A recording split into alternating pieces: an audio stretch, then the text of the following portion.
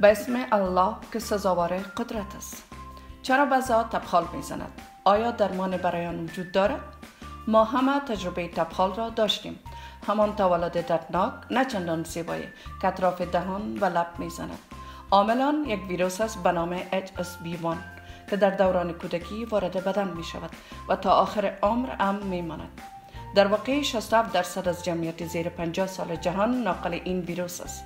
عواملی که باعث می شود ویروس تبخال تریک شود و خود را نشان بدهد در افراد مختلف متفاوت است.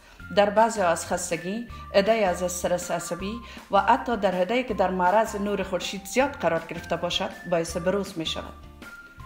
اگر مبتلا به تبخال هستید، این کارهای ساده را انجام بدهید. مثلا نباید دست به زخم بزنید. سطح زخم ترشحات دارد که از طریق این ترشحات به قسمت‌های دیگر بدن انتقال پیدا می‌کند. اگر به زخم دست می‌زنید، حتما دست‌های خود را پاک بشویید. برای درمان آن از داروخانه‌ها کریم ضد ویروس استفاده کنید که در واقع درمان را کمی سریعتر می‌کند و همچنین از نعنا به عنوان درمان خانگی استفاده کنید. خوشبختانه اگر هیچ کاری نکنید، تبخال به مدت 10 روز خود به خود خوب می شود.